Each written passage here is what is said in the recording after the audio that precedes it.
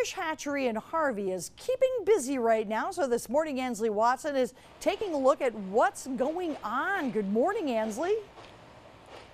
Good morning, Vicki. Right behind me is the U.S. Fish and Wildlife Service trailer that's parked right here in the parking lot of the Marquette State Fish Hatchery. Now, right inside, they're already busy tagging fish such as lake trout, brook trout, and splake. The goal by Saturday is to tag over 200,000 fish. So later in the hour, we're going to go inside this trailer. We're going to see just how this process is done and see if they can reach that goal. So stay with us. Reporting live in Harvey, Ansley Watson, TV6 News. Tagging like mad. All right, thank you very much, Ansley. And it is maybe being a little bit cooler. Might be a very good day for them to find someplace indoors. Welcome back. 10 after the hour. The Michigan State Fish Hatchery, hard at work. The tagging process on various types of fish is now on. Ansley Watson is there this morning telling us how they do this. Good morning, Ansley. Good morning, Vicki. So just since the morning news has began, they have tagged just about 5,000 fish, so you can only imagine how efficient this process really is. Joining me this morning is Chuck, who is a senior vice biologist, yeah. And to talk to us about how this initiative started with this tagging. So this initiative started with the Council of Lake Committees of the Great Lakes Fishery Commission that wanted a mass marking program in the Great Lakes. They tasked a committee of representatives of multiple agencies to scope out what was possible, and then we made some recommendations. The states went and got us some money from Congress in the days of earmarks and started buying this automated trailer here, among other things. The Great Lakes Restoration Initiative then kicked in, which is President Obama's initiative to restore the Great Lakes, and that's funded the program since 2011 to the present day. Right now, our program marks and tags about 6.4 million lake trout a year across all the Great Lakes, and also assists the states with managing their Chinook salmon fishery, and we mark about 3 million fish there as well for the states all around Lake Michigan and Lake Huron.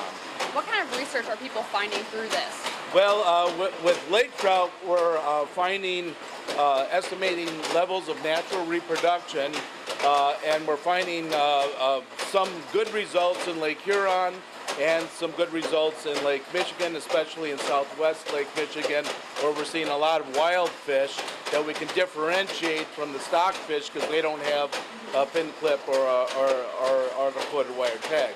With Chinook salmon, we're finding that during the summer fishery, most of the fish that are being caught in any one jurisdiction are actually coming from all over the lake and even from Lake Huron and into Lake Michigan. So we're seeing a lot of mixed fisheries based on stocking events that each of the states do, and they're contributing to everybody else's fishery, regardless of where you are on Lake Michigan or Huron. Kevin, you're the fish biologist here. Walk us through the process of what is happening. All right, so we bucket the fish into the trough up front there, and then Aaron is dipping the fish up into what is called the sorter. And there's 2 channels in there, and that measures each fish to the nearest 1/10 of a millimeter. We have 6 lines out here that it then distributes the fish to by sizes. Once the fish come to each line, then they come through the channels individually. And once they get down into here, this is where they get the tag, photo-wire tag, and the clip. And once that happens, it goes through a QCD, quality control device, and that detects whether it has a tag and a clip. And if it is 100% successful, it sends it out back into the raceway where the hatchery wants it. If it's missing a tag or clip, it goes into a bucket, and that's what the people in the back will do those by hand. Now, describe the tag. You're showing us it, and it is tiny. Right. The tag is actually 1.1 millimeters in length, stainless steel, and laser etched on there is a 6-digit code, and that code tells us what species of fish, what strain, what hatchery the fish came from, and then also where it is stocked.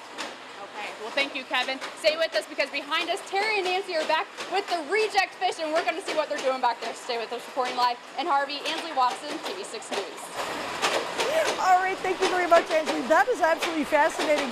It's like a, a combination of a Dr. Seuss Sneetch's machine there. It's like, just put them in and away they go. Yeah, a lot going on there. Wow. It's hard to pay attention. I was just watching the fish getting shot around. Amazing. That is. But like you were saying, they've got a lot of information they must be collecting on that. And the lakes, for us, we should be Welcome back. Well, quite the process is taking place at the Marquette State Fish Hatchery today. They're actually tagging hundreds of fish that will soon be released. Ansley Watson is there now to tell us a little bit more about the process. Of course, it's loud, so I can get away with saying this. Ansley, be careful around the fish. I know your history with Good morning, Sam. So we just went through the process of the whole tagging process. But some of those fish don't necessarily go through what they need to be. So Terry, explain what's going on over here. I was calling them the reject fish earlier. Why did we say that? Well, what I'm doing is it's going through the machines. Each machine has a bucket, and it drops down if it didn't get clipped or if it didn't get tagged. And then what I do is bring them back, look at the fish, see if the tag is on there or not, drop it down. If it's tagged, it goes out to the raceway. If it doesn't, then it drops into a bucket here, and then I've got to tag them by hand. What is the point of clipping these fins off? It shows that it's a planted fish. Okay. So if you catch this fish and that adipose fin is off, you know that that's a planted fish. And they ask that you turn it in to somebody that's by where they planted the fish. They cut the head off and then they send it to Wisconsin. They split the head open, the nose, and look for the tag, put it under the microscope, and it tells everything about that fish, where it was from, what hatchery it came from, when it was tagged, and the fish's birth, and when it was done. So. A lot of information. Terry, I think I need to try this for myself. Do you think I could do this? Sure. All right, I'll hand the mic over to you real quick. All right. So explain just exactly what I need to be doing here. Okay, you hold the fish by its head. What I usually do is grab it like this, and then put it all the way to the back, and then just clip. There you go. Good. And you drop it down there. So now if this tag, which is placed in the nose of the fish, if it does have a tag, you're saying that there's a noise that you'll hear. Right. There's a magnetic thing down there that tells that the fish has a tag in it, so it goes right to the raceway. And if it doesn't, then it'll go into this bucket. Now Terry, you and your wife Nancy, you said you've been doing this together for years. How many fish do you think that you've clipped? Oh, how many we've clipped? Just a huge number, isn't it? A huge number, yeah. We can do about 7,000 a day by hand. By hand? Right. Wow. So. Yeah, there's another one. And these are lake trout? Yes. All right, Terry, I'll let you do your job. Okay. And Chuck, I'm going to bring you over here and talk to you exactly why is this important that we're doing this? You're the senior biologist here.